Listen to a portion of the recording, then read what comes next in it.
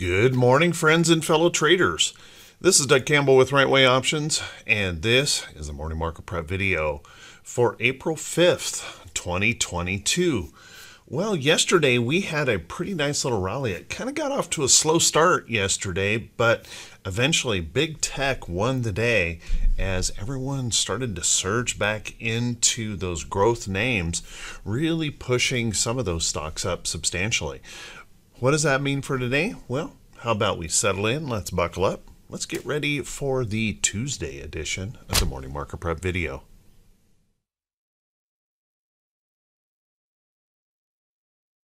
Good morning once again, everyone. Thanks so much for being here. Let's take a look at these charts and see if we can gain some information about how we may want to approach the market for today. Well, first off, as you can see, we've got a pretty good price support through here in the chart, holding on. And of course, we've broken that downtrend here as well. And I suggested yesterday what I'd really like to see is a little bit of consolidation here in the market.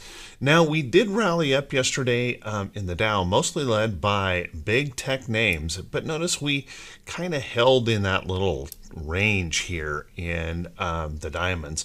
And this morning we're seeing just a little tiny pullback in here, so it's possible I may get a little bit of what I want, and that's a little bit of rest in here. However, we do have some things out there here today in the economic calendar that could move us around, so we'll want to take a look at that here in just a moment. So watching that closely, notice if I were to draw a trend line up here, that would suggest we still need another week or so of rest in this range. And if we could hold up here, I gotta say I would have to give that to the bulls. A hold in here would certainly show their willingness to defend and support the market despite the bond yield inversion and an aggressive Fed probably likely on the way. But they're holding in there pretty strongly. Let's take a look at the technicals in the chart. And technicals continue to show some nice improvement and a good opportunity for a hold.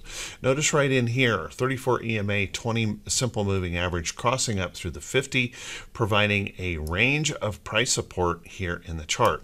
But we also have to realize that we have a pretty substantial range of price resistance above in this area that we're going to be challenged by. So kind of keep that in mind. We're kind of stuck between levels. We'll see which side actually wins the day here eventually. Let's take a look at our SPY now. SPY, very much the same, and it had a pretty good day yesterday. A little hammer, a little follow through. This right here, this 3-candle pattern is a bullish morning star pattern. Now, what's important is that we follow through with that pattern. And notice once again, we held some price support here in the chart. So I got to give this up to the bulls.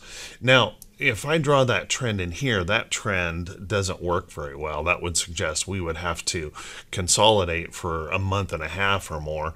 So we're going to have to use something else in here for that trend.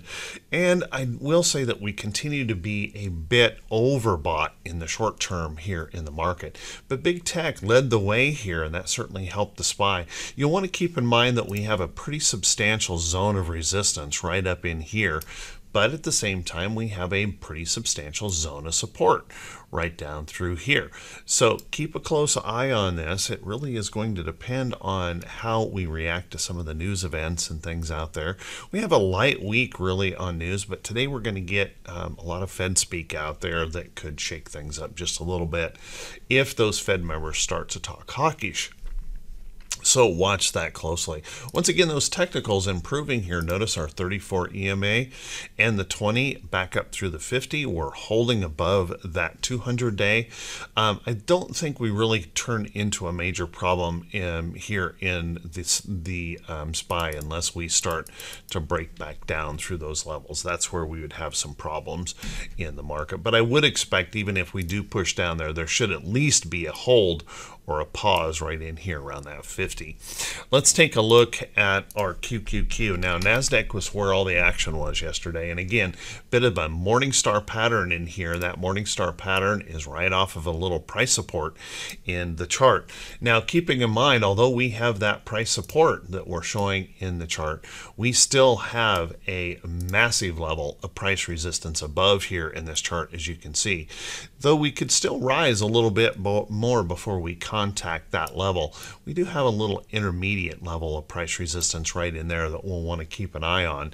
And we are also showing just that little teeny tiny hint of a pullback here this morning as those bond rates continue their inversion and warning of potential recession in the future here. So watch that closely. Once again, those technicals showing improvement, 34 EMA, 20 EMA, up through that 50-day moving average. We're still being challenged by that 50-day or 200-day moving average in here. So we'll want to watch that. If we were to get a rejection up there, that would kind of be a double rejection at that point. That could be problematic and signal a test of the 50 down here, but we want to watch close. Then let's take a look at our Russell, our IWM. Well, it just kind of danced around here yesterday, staying in a relatively tight consolidation. And as you can see, we've got a little resistance right in there. We got a little support right in there. And then up above here, we have a freakishly massive resistance that's nearly a year long. That would be a tremendous challenge for any stock to push through. We'll need something special to get that going. And once again here, if we take a look at maybe some trend, I didn't draw that very well, but take a look at some trend right up through here, we may still be due some consolidating rest here in the Russell, so watch that close. Let's take a look at our VIX. Now, our VIX had a nice little pullback yesterday, and once again, we're continuing to show that fear dropping out of the market. But I got to tell you, with some of the with the bond yield inversion, with the Fed going to be moving aggressively here soon, with a lot of those internal numbers not showing a lot of strength, you got to wonder here if we're starting to show a little bit of complacency. And so keep an eye on that as we continue to push back in this chart. We drop below that 20 handle, and that is bullish. That's going to provide a resistance level if we do find some fear and push back up. But so far, we're holding in this pattern here nicely and continuing to sink. But I will, with some of these indicators out here not being so bullish, it makes me wonder if we're becoming a little bit complacent here. So watch that closely. If fear were to spike up, I'm afraid we could move pretty quickly. So just kind of make sure that you have a good plan in place. And I said this yesterday, and I'm going to say this again. If you've been losing consistently in the market, it has been challenging. It has been choppy. Please back away. Stand aside a little bit. Find out what's going on in your trading. Study what's going on in your trading, and then come back with a better frame of mind, because let's not keep losing money. And I've been working with a lot of folks that have been struggling with that recently. So this volatility has certainly been challenging, and I kind of expect another dose of volatility, if not this week, next week, to really crank things up here. So watch carefully. And then let's take a look at our T2122. Now this one still gives me a little concern. Got a little heartburn on this one, and that is that T2122 pushing back up here toward that bearish reversal zone, and a little bit of that oversold, or excuse me, overbought condition here in the market. I didn't mean to move that. That should be right there at 100. So watch that closely as we continue to push this back up. We're pressing into that resistance area of the chart of T2122, so we'll want to watch that carefully. Keep in mind, we had a similar pattern that occurred right over here. Notice we kind of double topped right in here, had a pretty nice pullback, seesawed right back up before we came down. So watch that carefully, that possibility that we're stretching this rubber band a little bit too tightly, and those bears could come in if they can find some inspiration. So watch that closely. Let's take a look at our T2108. Now T2108 Nice little improvement yesterday, pushing up, and I have been mentioning this. I've got to give this one to the bulls because they continue to hold higher prices here on the number of stocks above their 40-day moving average. I will say that I think we might have overextended in the short term, which would either require a pullback or more of a consolidation, which I'm kind of hoping for is the consolidation. So watch that carefully in here as we continue to challenge this upside area. And we'll also want to watch some of these price support levels if we get some selling and we start breaking that back down through those levels in the chart. T2107. Very much the same thing. Little pullback yesterday. It wasn't the improvement that we were hoping for. And this is just one of those signals out there showing that even though we had a nice little bullish rally, a lot of the sectors were very subdued. A lot of stocks very subdued yesterday. It was just tech-led mostly, and a lot of stocks were just kind of drifting along sideways, and we can see that here in T2107 as we pulled back here just a little bit on T2107. But having said that, we still have some pretty good support levels in that price action here that could hold us, so we'll want to watch that. If we can get inspired by the bulls, we could pop through there and hold, and that may change everything here in the market. But if those bears were to be inspired and we reject this area once again, that could be problematic, so watch that close. T2101 continues. We continue with this relative low volume as we rally, so I'm not really sure we're getting some great information out of this. It's kind of hard to find momentum when we're not getting much follow through. If you guys have been trading long, you've probably been experiencing that. We'll get one day moving in one direction, and then we just can't seem to follow through, and we end up pulling back. So momentum has been struggling here in the market, and we can kind of see that in T2101. Let's take a look at our economic calendar for today.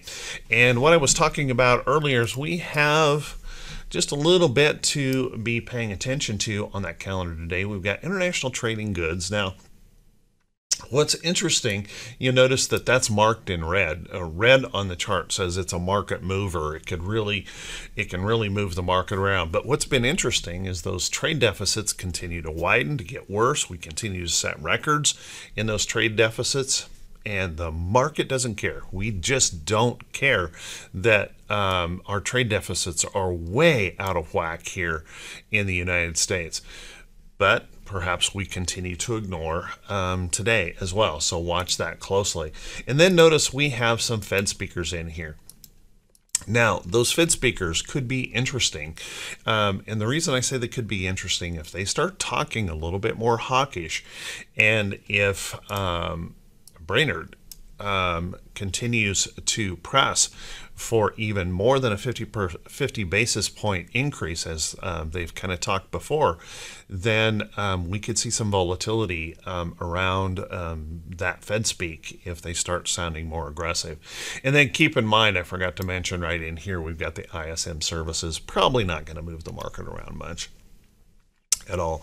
As you plan forward, remember we've got those FOMC minutes coming on Wednesday, and it's not odd that the market just kind of goes sideways and takes a break and consolidates a little bit as we wait for that data.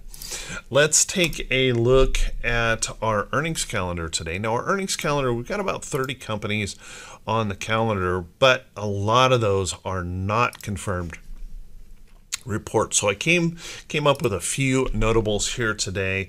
AYI reporting, you might want to keep an eye on that. It's trying to perk up here this morning.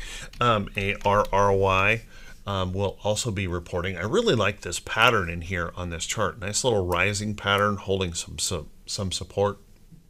This could be a critical earnings report to see whether or not we're going to break on higher or turn around and break down. So watch that closely. As you guys know, I've been talking about solar stocks and those alternative energies. We're seeing Brent crude rising again this morning, so it is possible we could see a little inspiration there. Let's take a look at LNDC. LNDC reporting today.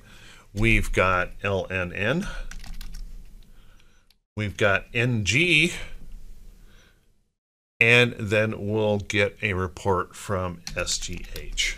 Now, a lot of these, as you can see, rather small caps, not particularly notable, but yeah, obviously if you're holding them, it is important.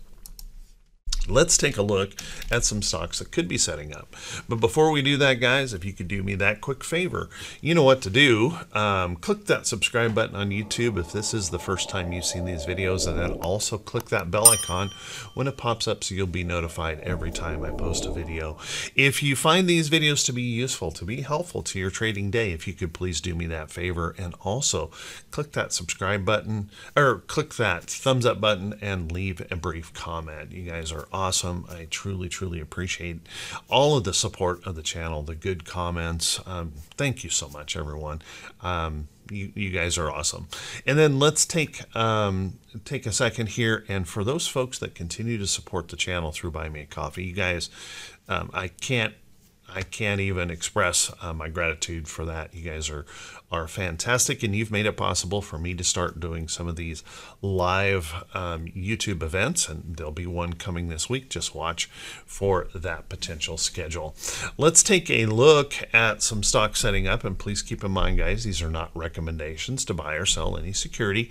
As a matter of fact, you better do your own due diligence and make sure you understand the risks of these trades and that you are planning very carefully. We have a volatile market. It is a challenging market, so make sure you understand the risk of every trade that you consider. First off, let's take a look at Plug. As you guys know, I've been talking about Plug here for a while, and I continue to hold Plug. I've been in this trade for a while, and boy, we got a nice surge yesterday to the upside here in Plug Power. So again, some of those alternative energies maybe perking up just a little bit. So let's keep an eye on this. Let's watch this for any kind of consolidation, rest, or pullback, and I would suspect it does have that possibility that it could continue to push on higher, but I would expect such a big move on the day. Some kind of a rest, consolidation, or pullback is due in that chart, but watch for that next opportunity in Plug. It's looking pretty darn good. You might want to also take a look at if you have any inclination toward those cannabis stocks. Take a look at like CGC trying to hold a little bit of a higher low. Now, keep in mind, these are still coming out of this downtrend, but we're holding that little higher low in here, showing some of that bullishness. And this happens to be one of those patterns that really plays out bullishly most of the time. And that's what we call a rounded bottom breakout pattern, where we hold this support in here. And I got to tell you, if you jump over to the Hit and Run Candlesticks website, guys, my good friend and the guy who put together the rounded bottom breakout pattern, Rick Sadler, with all of the rules, all of the guidelines, he will be teaching a class on that soon. So jump over there to the website and see if that's of interest to you. Now watch this carefully in here. The ultimate target is up here around the 200-day moving average on these. So watch that. If we can hold this support and start moving to the upside here in some of these cannabis stocks. You'd also take a look at Crone. It's holding that pattern, had a nice little bullish perk up yesterday, and that possibility it could start moving up.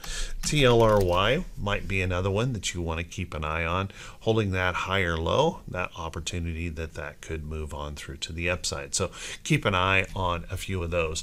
Of course, a place we have to look because of the bullishness that we saw yesterday in tech is looking at some of those big techs. Apple, very nice little Morningstar pattern here on that chart where we held this price support, held the downtrend. You'll want to keep an eye on this price resistance, however, if we can push through there. I got to tell you, some of these stocks, considering the condition of the consumer right now, pretty remarkable how we continue to push to the upside. But watch that. I think there is that opportunity that might push right on through. And then, you know, of course, Microsoft, holding it a very nice pattern, trying to break back up through some resistance, a good Morningstar pattern here in that hold, so watch that closely. I've been seeing lots of conversation about AMD, how AMD is going to be the greatest thing going in this market ahead, but Boy, just not yet for me. As you can see, we're trying to hold this downtrend as some support, and we've got a little teeny tiny bit of price support right in there on that chart. But let's keep in mind we have a fairly significant level of price resistance above, so we could pop up in here in AMD and then just continue to turn right back around. So I'm going to need to see AMD kind of push through and hold some support up here, and then I might look for that upside in the chart. Let's take a look at some of the pay systems. Now, I have a little bit of a bias on this one, guys. I picked up SQ yesterday, probably a little bit early on this buy, but watch that closely. SQ starting to hold up in that pattern, looking pretty good and strong. Take a look at PayPal.